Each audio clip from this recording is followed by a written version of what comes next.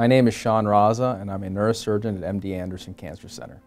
So neurosurgery is an area of surgery specifically dedicated to the management of diseases affecting the brain, the skull base, and the spinal cord. And as a neurosurgeon, I'm specifically dedicated to the management of skull-based tumors. And so my entire clinical and academic practice is focused on managing challenging tumors that affect that complex anatomy.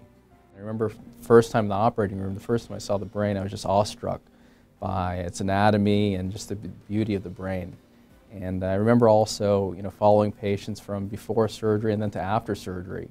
And I was just struck by the responsibility of a neurosurgeon to use the latest in science and techniques and technology to improve survival and quality of life. And that's when I decided I wanted to become a neurosurgeon. Why I went into medicine is because my dad's an engineer, my mom's a school teacher. And from my dad I learned the power of science and technology. And from my mom I learned the importance of the greater good. And so as a physician, what I enjoy the most is being able to use science and technology to help my patients and to improve their outcomes. And my patients have taught me a lot about empathy, compassion, respect for life, and it's all because of their experiences and the questions that they ask. MD Anderson is a special place.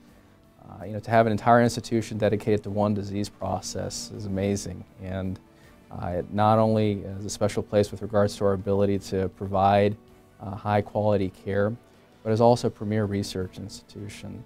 And as a clinician, MD Anderson allows me to not only dedicate my effort towards providing care for my patients, but also asking salient clinical problems. It allows me to work with other experts to solve those problems purely with the intent of improving outcomes for my patients.